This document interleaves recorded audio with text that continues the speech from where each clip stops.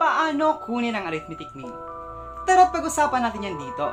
Manood, makinig, mag-enjoy at matuto.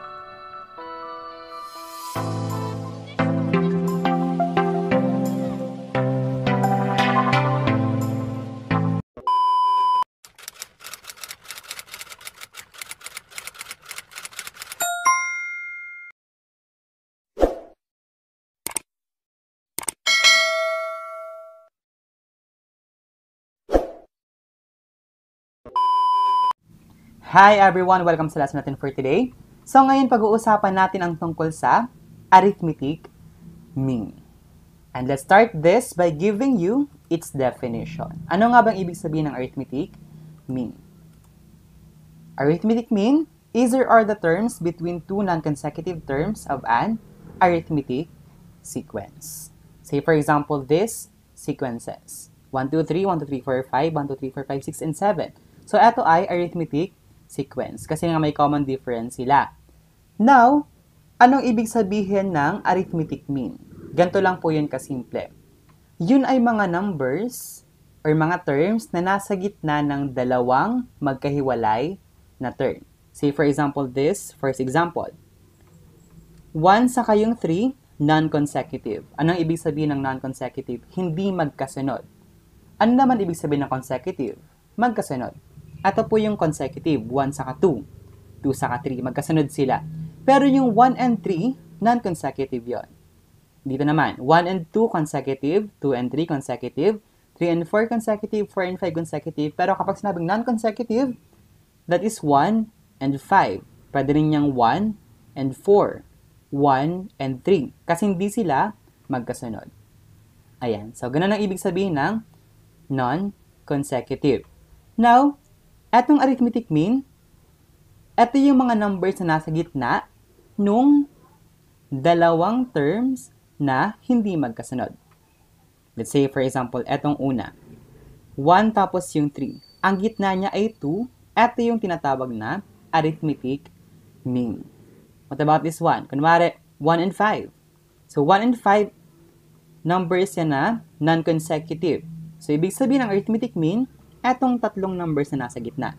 2, 3, and 4. Dito naman, si 1 saka si 7, non-consecutive. Ang mean niyan ay yung 2, 3, 4, 5, and 6. Ayan. So, ganun po ang arithmetic mean. Ayan. So, let's go to our main topic. We're going to solve for the arithmetic mean ng mga ito. So, find the arithmetic mean of 2 and 10. Etong given problem na to ay special case lang. Okay, so analyze muna natin. Anong itsura ng sequence na to? So, kapag nirepresent natin ito, ganito ang magiging itsura niyan. 2, blank, tapos 10. Because we're looking for the arithmetic mean. Kapag sinabing arithmetic mean lang, ibig sabihin isa lang ang nasa gitna. Isa lang ang pinapahanap. Yan. So, yung sinasabi ko kanina, eto ay special case lang. So, may gagamitin tayo ditong formula na mas madali compare doon sa isang process. Ginagamit lang po ito kapag isa lang na arithmetic mean ang pinapahanap sa atin. Yung gitna lang talaga nila. And what is that formula? Ito po yun. A sub m or the arithmetic mean is equal to the first term plus the third term over 2. First term, yung 2. Third term, yung 10. Bakit third? Kasi ito yung pangalawa, yung blanco. Yung hindi pa natin alam. Tapos divide lang sa 2. Ganun po ang shortcut nito. Kapag lang, isa lang na mean ang pinapahanap. Yung gitna lang talaga nung dalawang terms. Ayan. So, ganito ang formula na gagamitin natin. So, let's do this. Substitute na lang natin. Of course, ito ay magiging 2 sa a sub 1. Si a sub 3 magiging 10. So, ito yung mangyayari.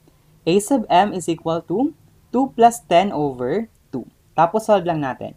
2 plus 2 is, 2 plus 10 is 12. That's over 2. Tapos, 12 divided by 2, that is 6. So, ibig sabihin nun, etong 6 ang arithmetic mean. Ito yung nasa gitna nung 2 saka nung 10. Ayan.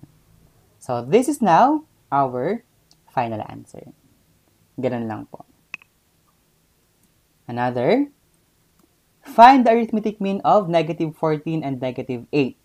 So, since hindi naman binanggit kung ilan na arithmetic mean, automatic yun na isa lang na arithmetic mean ang hinahanap doon sa gitna ni negative 14 and the negative 8. So, ibig sabihin, if we're going to represent this na gamit yung sequence na gaya nito, ganito ang magiging itsura. Negative 14, blanco, negative 8. Kasi pinapahanap yung mean. Alam naman natin, ang mean ay nasa gitna. So, since tatlong terms lang ito, tapos pinapahanap yung gitna, ito yung formula na gagamitin natin. Again, this is just a special case. Pinapaulit-ulit ko kasi hindi ito ginagamit madalas. So, special case lang siya. Dito lang yan gagamitin kapag isa lang yung pinapahanap sa atin na arithmetic mean. Yung gitna lang talaga ng dalawang terms. So, let's use this formula. A sub m is equal to a sub 1 plus a sub 3 over 2. Ang a sub 1 dito is negative 14, yung unang term. A sub 3 ay pangatlo. So, ito yung pangatlong term. So, substitute lang. So, a sub 1 magiging negative 14 plus, naka-parenthesis kasi nga negative yon, negative 8. So, negative 14 plus negative 8. So, magpa-plus ng same sign. Just add the numbers and copy the sign. So, this is 14 plus 8 is 22, then negative kasi negative yung sign ng dalawa. That's negative 22 over 2. Tapos, solve mo lang. Negative 22 divided by 2 is negative 11. So, negative yun kasi opposite yung sign ng dinidivide. Ayan. So, this is now our arithmetic mean. So, yan ang pinapahanap sa atin, yung nasa gitna ng negative 14 sa kanang negative 8. Check natin. Kasi dapat arithmetic eh. Check natin itong dalawa. Kapag sinabing arithmetic, dapat may common difference sila. So, let's try. 6 minus 2 is 4. Dapat 4 din yung 10 minus 6. 10 minus 6 is 4. So, therefore, correct tayo dito. Ito naman. Negative 11 minus negative 14, that is 3. Negative 8 minus negative 11, that is 3. So, tama pa rin. So, tama tayo dito. Ayan.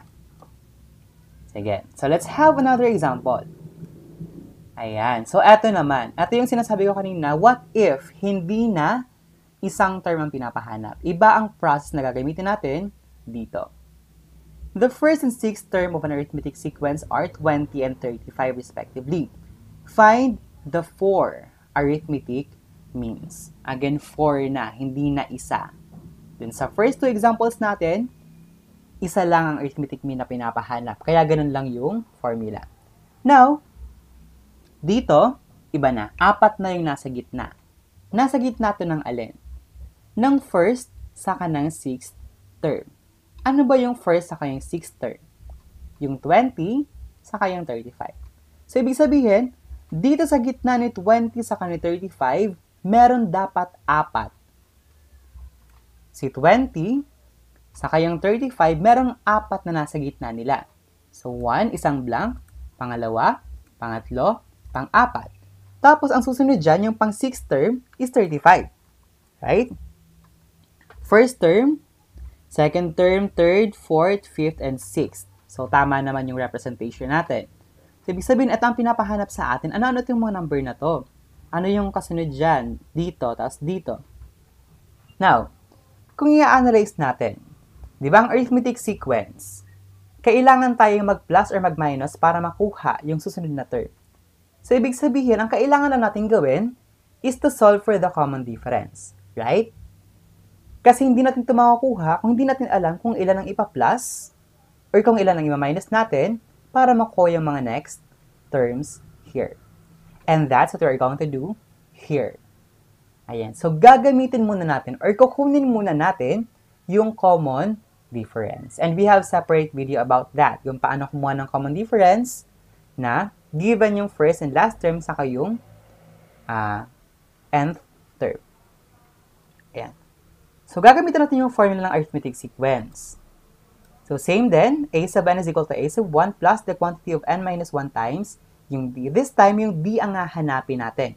And kapag nakuha natin yung d, malalaman natin kung ano ang gagawin natin para makuha itong mga susunod na terms. Let's do that. Alright, after the formula given, a sub 1, ano ang a sub 1 natin dito? First term is 20. So, 20 yon. Next, ang d, common difference ay unknown. Siya yung pinapahanap. Then, ang n ay, yung term position ng alin, nitong dulo, ito ay pang-anim. So, 6 dapat ang n natin. Tapos, ito rin ang gagamitin natin sa pag-solve natin yung 35. And yung 35 ay a sub 6. Bakit naging 6 ito? Kasi nga ang n ay 6. A sub 6 natin ay 35. Ayan. Then, solution. Diba? Same process lang din no? Pag-solve natin kung d ang pinapahanap. Ganun lang talaga. But, may additional step lang tayo para makuha yung mga arithmetic mean dito. Ayan. So, write the solution. I mean the formula.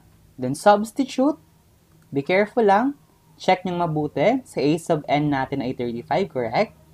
Si a sub 1 natin ay 20, correct? Si n ay 6, correct? Si d ay unknown pa, kaya di pa lang yan dyan sa labas. Now, solve muna natin yung nasa parentheses. 6 minus 1 is 5. So, magiging siyang ganito. 35 is equal to 20 plus 5d. Tapos ito naman ay multiplication. So, 5 times d, tatanggalin mo lang ngayon yung parentheses. So, that's 35 is equal to 20 plus 5d. Then after that, goal natin matira ang d. Ito muna ang uunahin natin ilipat. Yung 20 ilipat doon sa kabila, magiging siyang negative kasi nag-transpose. So, 35 minus 20 is equal to 5d. Then, 35 minus 20 is 15 is equal to 5d. Then, para mawala yung 5 sa tabi ni d, we're going to use the MPE or just divide this by the number beside d. So, divide by 5 both sides of the equation. Then, mawawala na ngayon yung 5. Kasi 1 divided by 5 ay 5 divided by 5 ay 1. So, 1d na lang. So, d na lang ang matitira dito sa right side. Then, solve lang natin to. 15 divided by 5 ay 3. 3 is equal to d. Or pwede rin siyang d is equal to 3. Actually, ito nga ang dapat maging final answer natin. Para the same lang din naman sila. Ayan. So, since nakuha na natin yung d, hindi pa po natin nasusolve ang pinapahanap sa problem. Kasi ang pinapahanap is the 4 arithmetic means. Now, paano ang magiging silbi ng common difference na 3?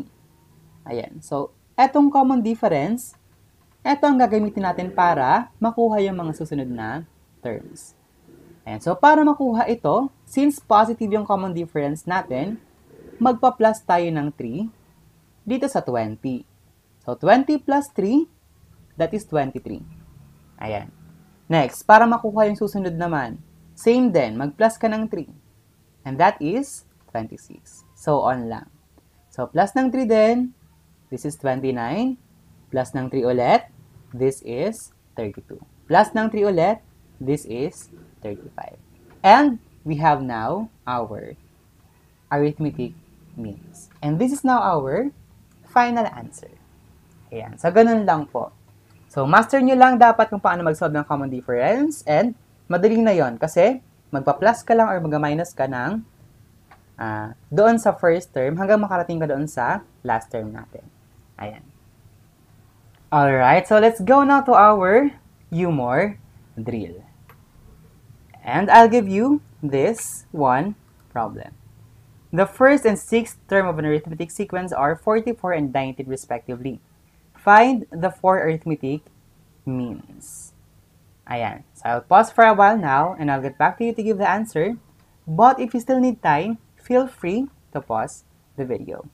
Your timer starts now.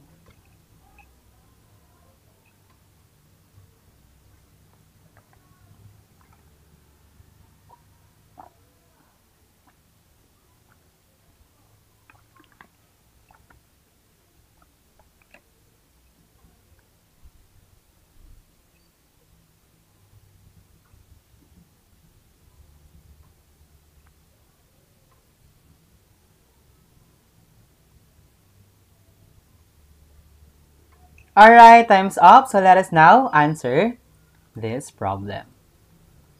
Ayan. So the first and sixth term of an arithmetic sequence are 44 and 19 respectively. Find the four arithmetic means. So ang first term dito ay yung 44. Sixth term natin ay 19. Tapos, sa gitna ng 44 sa 19 may 4 pa. Paano ko nalaman? Kasi yun ang ibig sabihin ng arithmetic means. May 4 na nasa gitna nung 44 sa kanang 19. So by doing that, represent natin ito. First term natin ay 44. Then may 4 daw na nasa gitna. So 4. And sa dulo niyan, yung 19. Yung pang-anim na term. Ayan. So, again, ang gagawin natin, kunin natin yung common difference para malaman natin kung ano ang mga susunod na terms. Kung magpa-plus ba tayo or magma-minus. But observing the pattern, parang 44 naging 19. So, parang nagma-minus siya. So, let's see kung tama ba tayo ng hula. Ayan. So, formula. A sub n is equal to A sub 1 plus n minus 1 times d. Then, given, kukunin yan dito. Dito na. Ayan. So, A sub 1 natin ay 44 kasi first term. Ang common difference, hindi pa natin alam. Ang n ay kung pang ilang term yung 19. Pang-anim yon. Then, ang A sub 6 or kaya naging 6 yan kasi ang n ay 6. Ayan. Tapos, ito ay 19. Yung pang 6 term ay 19. For the solution, write the formula. Then, substitute. Be careful lang sa pag-substitute. 19 sa A sub 6, A sub n, tama. 6 si n, tama. 44 ay A sub 1, tama. Yung d, as is lang, unknown pa. Ayan. Now, ang susunod na gagawin, solve muna natin to. 6 minus 1. So, magiging 5. 19 is equal to 44 plus 5 times d. So, times natin to. 5 times d ay 5d. Tanggalin mo lang yung parentheses. And after that, since ang goal natin matira si d, ilipat natin yung 44 sa kabila. Magiging siyang 19 minus 44 is equal to 5d. And solve natin to. 19 minus 44. That is negative 25 is equal to 5d. Yung 5d, kinopya lang. Tapos, para maging d na lang to, kailangan i-divide natin ito sa 5. Kung ano yung katabi ng d, siya ang divisor natin. Both sides of the equation. So, divide this by 5, divide this by 5 then. Ito ay magiging 1d na lang or d. Tapos, ito naman, negative 25 divided by 5 ay negative 5. Ayan. And that is now the common difference. Now, since negative 5 ang common difference, so tama tayo kanina. Nagma-minus nga para makarating doon sa 6th term. Ayan. So, ang common difference natin negative 5, magma-minus tayo dito ng paulit-ulit hanggang sa makarating sa negative 19. So, si 44 bawasan natin ng 5 para makuha natin yung unang arithmetic mean na hinihingi sa atin. So, 39. So, 39 minus 5 din ulit. 34 na. Si 34 bawasan natin yung 5 ulit. 29 na. Si 29 bawasan natin yung 5 ulit. That's 24. Tapos, para i-check kung tama ba ang 6th term, pag minus 5 tayo dito, magiging 19. So, therefore, atong 4 ngayon ang ating arithmetic means. So, that's how you do it. Thank you so much for watching. Sana natuto ka ngayong araw. And I want to see you in our next video. Bye-bye! Thank you so much for watching, guys. I hope you enjoyed and learned something today. And if you did, please do share this to your friends who needs this lesson the most as well. And huwag mong kakalimutan mag-subscribe and i-click ang notification bell para maging updated ka sa mga latest videos natin dito sa YouMore PH. And don't forget that you deserve more, you can learn more, and you can be more. #YouMorePH. Bye-bye! See you in our next video.